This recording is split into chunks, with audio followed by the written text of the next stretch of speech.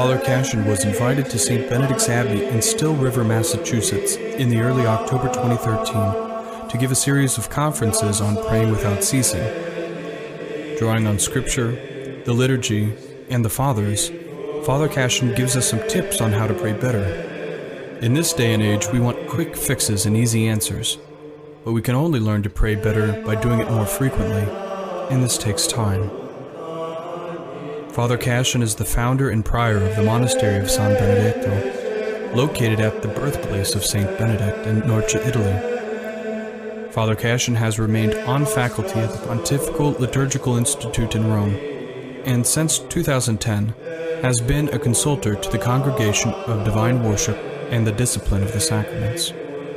Father Cassian became a Benedictine monk at St. Meinrad in southern Indiana in 1980 and was ordained a priest in 1984. He earned his doctorate in sacred liturgy from Sant'Anselmo in 1989. He has given retreats and talks throughout his life as a monk. Here is part 6 of Father Cassian's 10-part series on prayer. This one continues his previous talk on personal prayer, drawing on lessons from the rule of St. Benedict.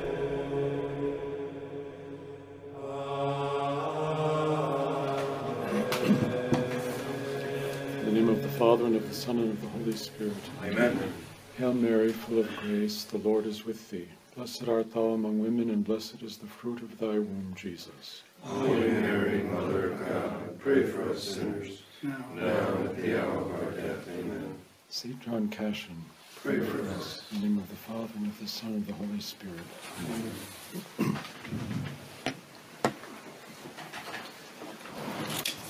I understand that it's Father Augustine's birthday today. Is that right? Who told you that? Little birdie. I just want to tell a story about birthdays before we begin the serious part. Abbot Timothy of St. Meinrad, under whom I entered, it was a real big deal for him to say, now we don't celebrate birthdays in the monastery. We celebrate names days, not birthdays. Well, one day, Father Lambert, then Father Lambert, before he became abbot, went into Father Abbot Timothy asking him permission. He says, Father Abbot, may I please go out tonight? It's my birthday. And Father Abbot Timothy, who was kind of grouchy, he said, no, Father. He always pushed up his glasses like this. In general, we don't celebrate birthdays in the monastery. And Father Abbot Lambert said, I know, that's why I want to go out. But I'm sure you don't do things like that. Well, from the ridiculous to the sublime, we want to talk about one-word prayer as that tradition is handed on by Cassian. We've seen that the Egyptian desert tradition emphasized this one-word prayer. In fact, somewhere or other, I think in the Confessions of St. Augustine, but in some writing of his, he mentions that the Egyptians have this custom. That forms the basis for the development of the Jesus prayer in the East, but the Rosary in the West is very much in the same line. That is, it's a short prayer that you repeat over and over again, and it has the same effect of concentrating the mind and freeing you from extraneous thoughts. Now, what I'd like to say about this one-word prayer, and the text from Cassian that I want to read to you, it remains for me an ideal, not an established practice.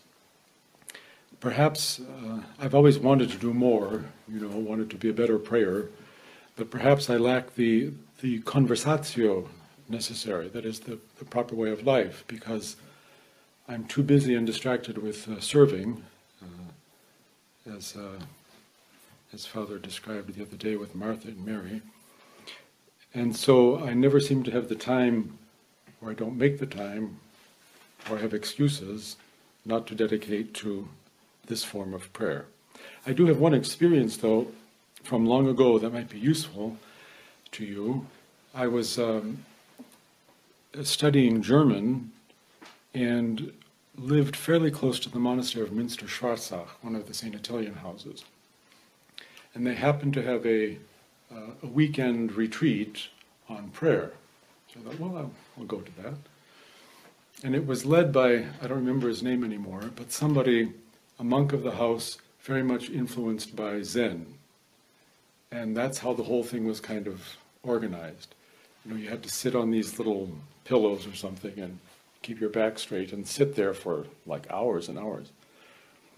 Well, I took advantage of that somewhat strange context to use the Jesus prayer instead of some other mantra or something. And even though I got very angry at this monk for doing ridiculous things, and the anger disturbed my prayer,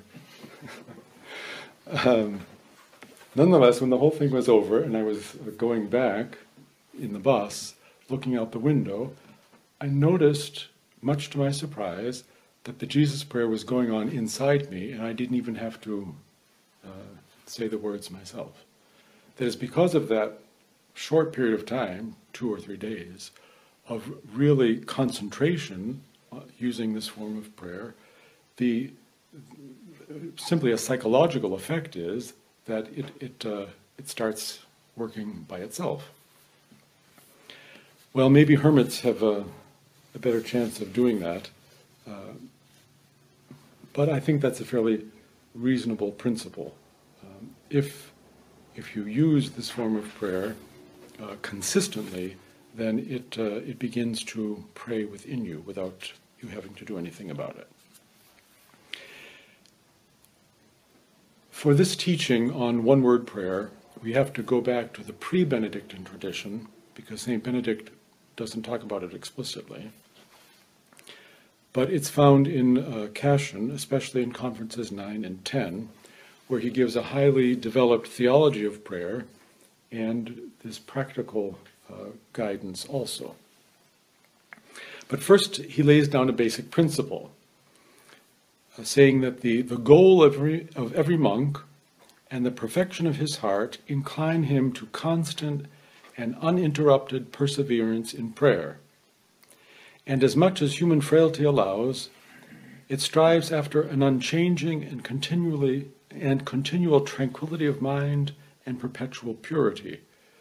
So he talks about a state of prayer, that's the goal, not just this particular technique of prayer, but the state of prayer that it leads to. The same ideal of a state of prayer is expressed in the introduction to Conference 10, where the Abba Isaac says, "We will reach this stage of prayer when every love, every desire, every effort, every undertaking, every thought of ours, everything that we live, that we speak, that we breathe, will be God. And when that unity which the Father now has with the Son, and which the Son has with the Father, will be carried over into our understanding and our mind, so that just as he loves us with a sincere and pure and indissoluble love, we too may be joined to him with a perpetual and inseparable love, and so united with him that whatever we breathe, whatever we understand, whatever we speak, may be God." So that's the goal of the monk. How do we get there? Well, in Conference 9, Cassian lays the foundations for his teaching on prayer that will come in Conference 10. And Conference 9 establishes these conditions for a life of prayer. First of all, we've already talked about these somewhat, so this is a review. The practical life, the bios practikos, is necessary. That is what we call the active life, not meaning apostolic life, but active in terms of dealing with your vices and your virtues. That practical life is helped by withdrawal from worldly preoccupations and by cultivating a certain stability of mind. Our thoughts tend to be like monkeys in a tree jumping about, and it's very hard to get them to keep still. Cassian talks about various characteristics of prayer. He goes over the 4 types of prayer according to the New Testament, which we heard in the readings this week, I urge that supplications, prayers, intercessions, and thanksgivings be made. So he talks about those four things. He gives a commentary on the Lord's Prayer. And in the end, there's a discussion on compunction and tears. But all of that is kind of a preparation, laying the groundwork for his more mystical teaching. In this introduction, Cassian on various occasions uses the expression prayer of fire, or something similar. Let me give you a few of those citations.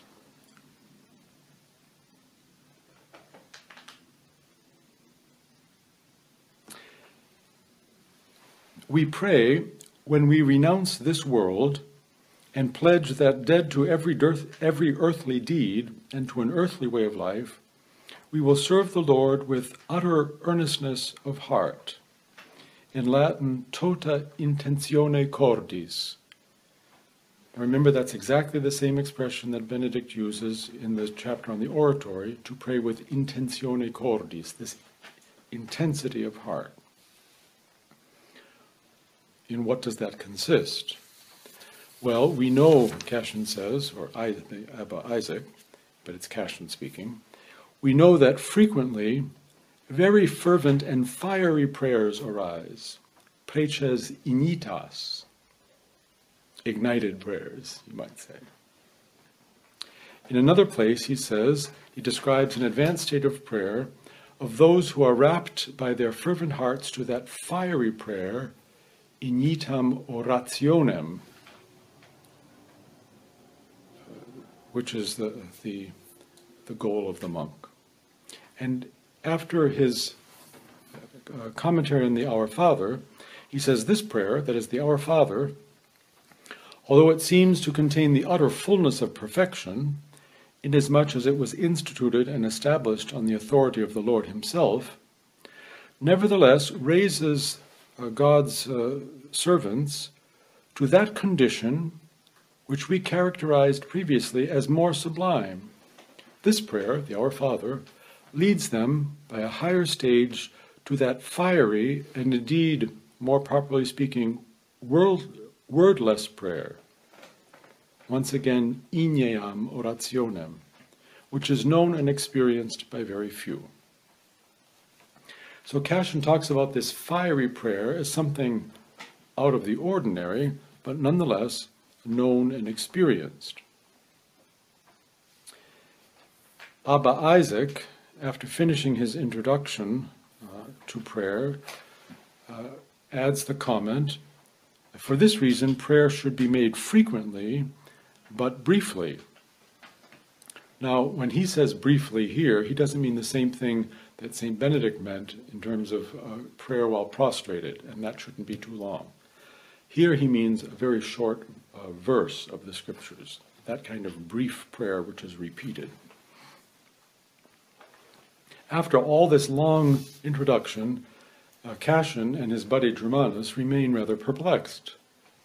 They say, oh, this is all very nice, but how are we supposed to do this?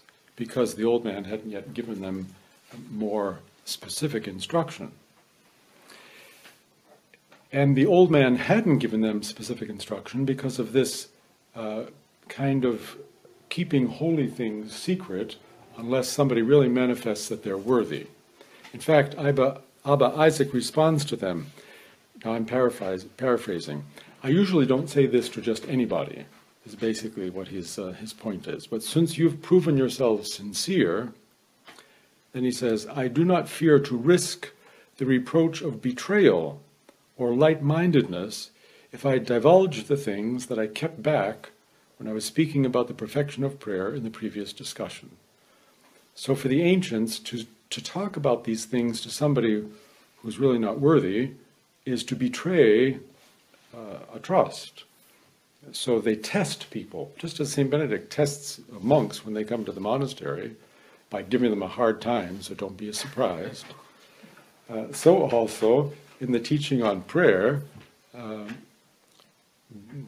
the elder gives a hard time too, or tests the people before coming to the heart of the matter. But he agrees to do it, Abba Isaac, and says, okay, now the formula for this spiritual theoria this spiritual contemplation, I will transmit to you. And this is what he says. He says that he received this from other fathers of the desert.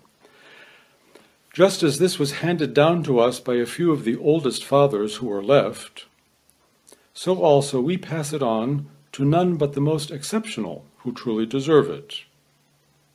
This, then, is the formula proposed to you as absolutely necessary for possessing the perpetual awareness of God.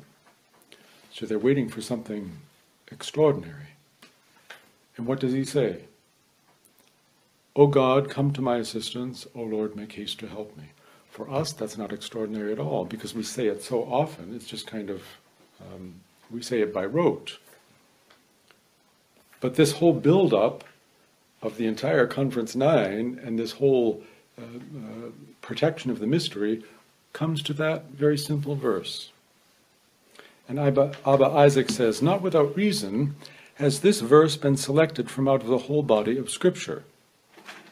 For it takes up all the emotions that can be applied to human nature, and with great correctness and accuracy, it adjusts itself to every condition and every attack.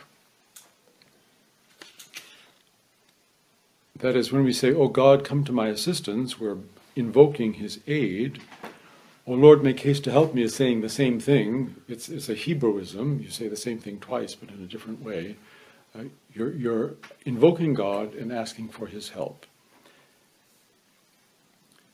Now, there's kind of a panegyric on this prayer, all the wonderful things that it will do for you. This prayer contains an invocation of God in the face of any crisis. It contains the humility of a devout confession, the watchfulness of concern and of constant fear, a consciousness of one's own frailty, the assurance of being heard, confidence in a protection that is always present and at hand. For whoever calls unceasingly on his protector is sure that he is always present. Then he goes into a description of all the ways that this prayer is useful, and he does something just like Evagrius did this morning, that in the Antiretikos. That is, he goes through the 8 principal faults, and he says why this prayer is especially useful for cutting off each of those thoughts. Unlike Evagrius, he doesn't go through the whole Bible and come with 500 different scriptural passages. He just comes up with one and says this is good for everything. But the description of this, though, is quite interesting and sometimes amusing. Where do you start when you're dealing with the vices? You start with gluttony, of course. If I am seized by the passion of gluttony, look for food that is unheard of in the desert. That is, they had pretty simple food. What if I want caviar or something, and all I get is bread? That's gluttony. If I look for food that is unheard of in the desert, by the way, I don't like caviar, and feel myself in the midst of the stark desert drawn unwillingly to the desire for sumptuous meals by the aromas of such things coming in upon me, then I should say, O God, come to my assistance, O Lord, make haste to help me. If I can open a little parenthesis, in Norcia, we have 2 buildings, and to go from one building to the next, you have to pass by the chimney, or the chimney of a restaurant, which is right down below. And they specialize, of course, in grilled meats, and we don't eat meat in the monastery. And so you walk from one building to the next, and there's this aroma, of grilled meats that your nose just kind of follows as you pass by. Well, that prompts the demon of gluttony. So we should say when we pass by, "O God, come to my assistance." The next vice is fornication. If because of an attack of the flesh, and oftentimes sexual temptation is, if it's very intense, you can feel it in your stomach. If because of an attack of the flesh, weakness of stomach puts me off, and because of this temptation I should fast more, but I can't fast more because I'm afflicted with dry bowels and constipation, then in order that my desire may be fulfilled, or at least that the seething emotions of fleshly lust may be laid to rest, without resorting to more severe fasting, I should pray, O God, come to my assistance, O Lord, make haste to help me. He had stomach problems. If a headache disturbs me and hinders me when I want to attend to my reading, if at the 3rd hour, when they did Lectio, sleep causes my face to fall upon the sacred page, and if I'm compelled to prolong or anticipate the established time of rest, and finally, if the overwhelming pressure of sleep is forcing me to absent myself from the canonical singing of the Psalms at the synaxis, this guy's in a bad way. He can't keep his eyes open, he's falling asleep on the Bible, and he's going to bed instead of going to church. If that should happen, I mean, it's flowery language, but we have to get to the heart of the matter. If that should happen, what should you do? You should say, "O God, come to my assistance. O Lord, make haste to help me." Then what about insomnia? If sleep is kept from my eyes, and I see that for many nights I am worn out by a sleeplessness of diabolical origin, and if a quiet night's rest is completely cut off from my eyes, then I should pray with sighs, "O God, come to my assistance, O Lord, make haste to help me." It's good for anything. If carnal titillation suddenly pricks me while I am still struggling against the vices, and if it tries with its caressing pleasurableness to get me to consent as I lie sleeping, then I should cry out, "O God, come to my assistance, O Lord, make haste to help me." What about the vices of the emotions, anger or sadness? If I am disquieted by the urges of anger, avarice, or sadness, and if I am being pressed to cut off the gentleness that I have proposed to myself and that is dear to me, then, lest the disturbance of rage carry me off into a poisonous bitterness, let me cry out with loud groaning, "O God, come to my assistance, O Lord, make haste to help me." He goes on, if I am severely tried by transports of acedia, we could say depression or just feeling kind of blah. If I'm really tried by that, if I am assailed by vainglory or pride, and if my mind is subtly fancying that others are negligent or lukewarm, I'm not, of course, I'm great, but they're lukewarm, then, lest this wicked suggestion of the enemy overcome me, I should pray with a contrite heart, "O God, come to my assistance, O Lord, make haste to help me."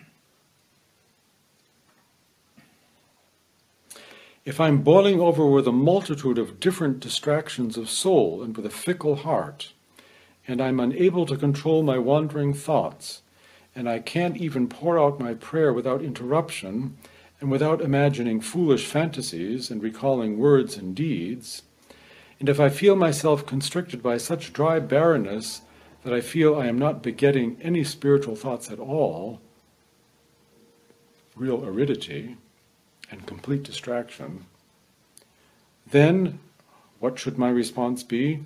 "O God, come to my assistance, O Lord, make haste to help me." Up until now it's all negative things. If I'm attacked by all these demons, then I should use this prayer.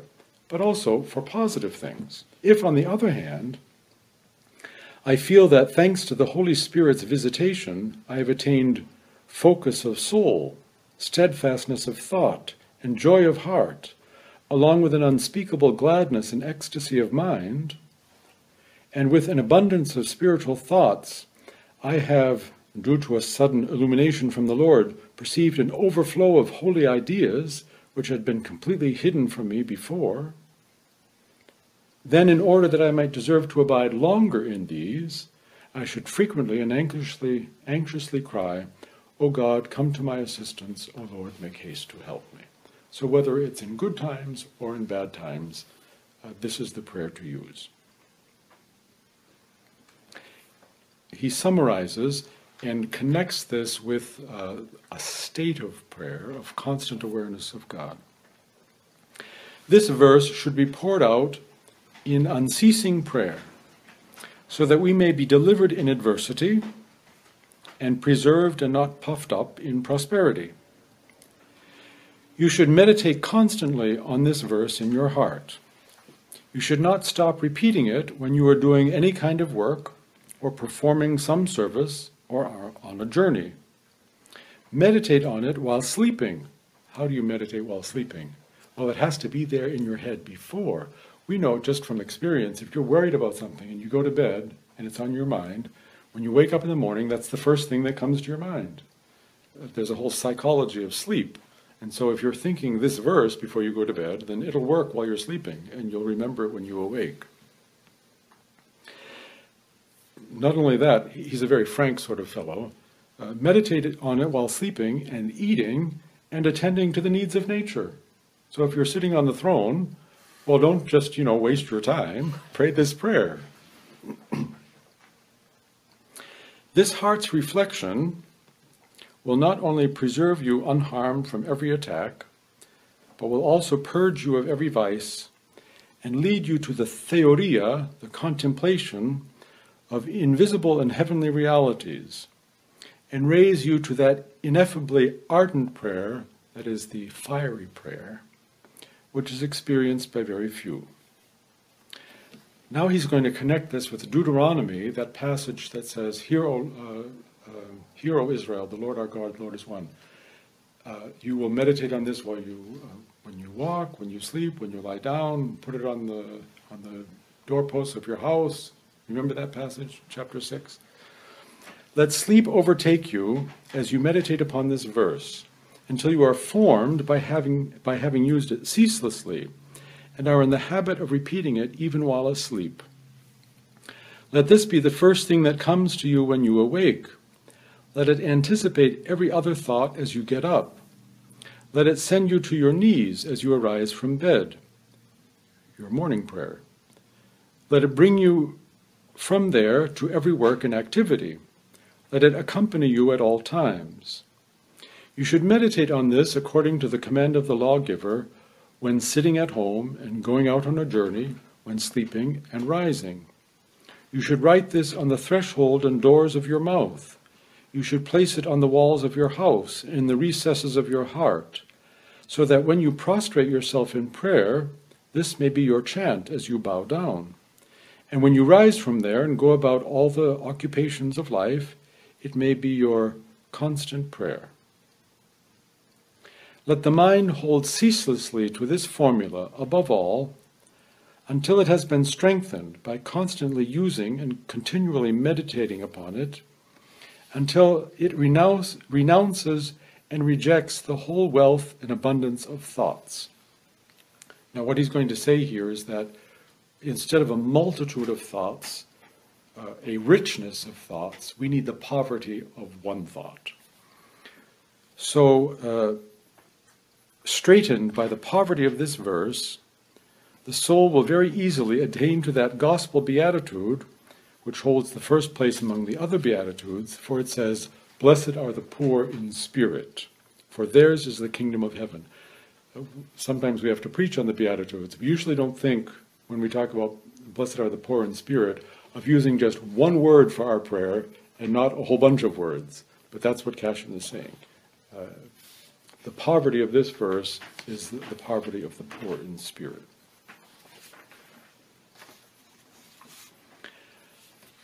Well, it's a wonderful ideal, but of course takes a great deal of discipline and practice. There are some remarkable results, according to Cassian, for practicing this kind of prayer. And I'd like to just mention two of them that he elaborates upon. One is something rather unexpected. He says, if the monk is accustomed to praying in this way, and he uses the example of deer feeding on the mountain, he says, the monk, thriving on the pasture that the scriptures offer, and taking into himself all the dispositions of the Psalms, he will begin to repeat them, the Psalms, and to treat them in his profound compunction of heart, not as if they were composed by the prophet, by David, but as if they were his own utterances and his own prayer. Certainly he will consider that they are directed to his own person, and he will recognize that their words were not only achieved by and in the prophet in times past, but that they are daily borne out and fulfilled in him. Now, Cassian's language is a little bit elaborate and sometimes a bit tedious, but the point is there'll be an intuitive understanding of the scriptures. You'll read the Psalms and you'll say, oh, I would have said it that way myself. I think the fathers often read the scriptures that way. They had an intuitive feel for how to interpret it. And if you read the fathers enough, you'll know how they would go about it. So if I have to prepare a homily for Sunday or some other day, very often I read something and say, now, St. Augustine would probably do this with that. That is, you pick up a certain intuition about how to understand the scriptures. He goes on to elaborate upon that. For divine scripture is clearer, and its inmost organs, so to speak, are revealed to us when our experience of God, our experience of prayer, not only perceives but even anticipates its thought, and the meanings of the words are disclosed to us not by exegesis but by experience. When we have the same disposition in our heart with which each psalm was sung or written down, then we shall become like its author, grasping its significance beforehand rather than afterward, as if we were the authors ourselves and we would express ourselves in that way. We've been talking about the Psalms quite a bit in these days, but and the difficulty that we have in really absorbing the Psalms. There are all sorts of obstacles, but Cassian gives witness that if you do that long enough, if you live in the world of the Psalms, then it becomes connatural, and you begin to think in those categories. And therefore the meaning of the Psalms becomes intuitively clear to you. So that's a very beautiful result of this kind of prayer, which perhaps we wouldn't have thought of if Cassian hadn't said it to us. The other result of this kind of prayer is what I would call a state of prayer. Not that you have to be saying this verse all the time, just as the pilgrim, the Russian pilgrim, even though he counted thousands of times of saying the Jesus prayer, and that's necessary to get you started, but after a certain point you don't have to be saying it all the time, that it just establishes a state of prayer. Cassian says there are three things that stabilize a wandering mind, namely vigils, meditation. By meditation he means memorizing the scriptures, and prayer. Being faithful and constantly attentive to them produces a solid firmness of soul. Yet this cannot be achieved unless by tireless constancy in work dedicated to the holy practices of the cenobium, we have first completely renounced every care and anxiety of the present life. That is the conversatio once again. The context of the prayer is necessary. Thus we shall be able to fulfill the apostolic command, pray without ceasing. For whoever is in the habit of praying only at the hour when the knees are bent, prays very little. But whoever is distracted by any sort of wandering of heart, even when he's kneeling, never prays. And therefore we have to be outside the hour of prayer what we want to be when we are praying. For the mind, at the time of its prayer, is necessarily formed by what went on previously. And when it is praying, the mind is either raised to the heavens or brought low to the earth, depending on the thoughts on which it was dwelling before it prayed. So the context of our life and the habit of prayer, is a result of this application to the one-word prayer that Cassian recommends. Now, St. Benedict is heir to this tradition because he recommends the institutes and the conferences as reading every night before Compline. That means his monks heard it all the time. And in the Middle Ages, to know whether the monks read Cassian or not, all you have to do is count the manuscripts that still exist of the institutes and the conferences, and there are hundreds of them. It was common reading. So St. Benedict, heir to this tradition, and a man of continual prayer himself, wanted to stress the connection between this personal contemplative prayer and liturgical prayer, and so, as we've said perhaps too many times already, inserted the verse, "O God, come to my assistance," to the beginning of the canonical hours. What we see, therefore, is a profound link between the various kinds of prayer we've talked about so far.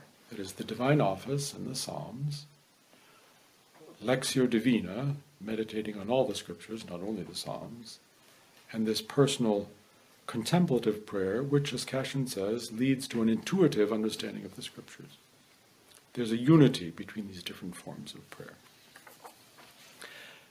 The Eucharist, on the other hand, is an entirely different category. So we'll turn our attention to that in the last 2 days of the retreat. This turns out to have been a Lectio Brevis.